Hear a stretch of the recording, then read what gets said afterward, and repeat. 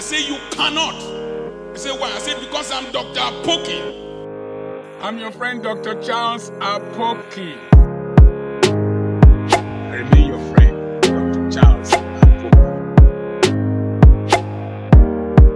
I'm your friend, Dr. Charles Apoki. The camera will pan around as I'm talking, and only a few people all over the world will know where I am.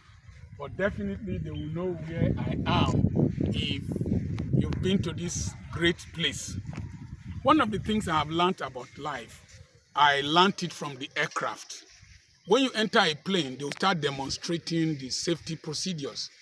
And then they will say, in case there is a decrease in oxygen pressure, that oxygen masks will fall from the roof of the plane. And that you should put the mask around your face and fasten the strap. And that oxygen will automatically start flowing into your nostrils. But make sure you put your mask first before you help another person.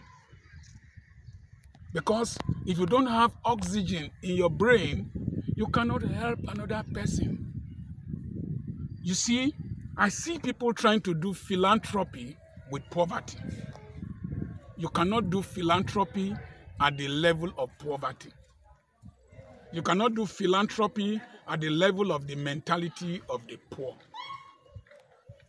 If you are to do philanthropy, you need substance.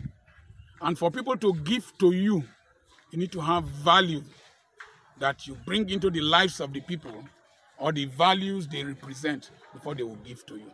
If people are suspecting that you will eat their money, they won't give to you to do philanthropy.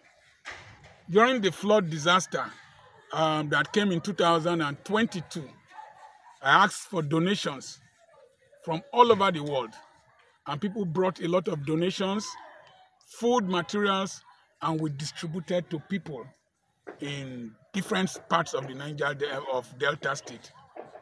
They said that it is only Dr. Apoki's, only Dr. Apoki can ask for donations from the people that we will give to, because they trust you, they trust me. So you must have integrity, you must have substance and value that you have created for yourself and in society, that people will trust you and entrust you with resources. Don't do philanthropy with irresponsibility. I remain your friend, Dr. Charles Apoki. God bless you.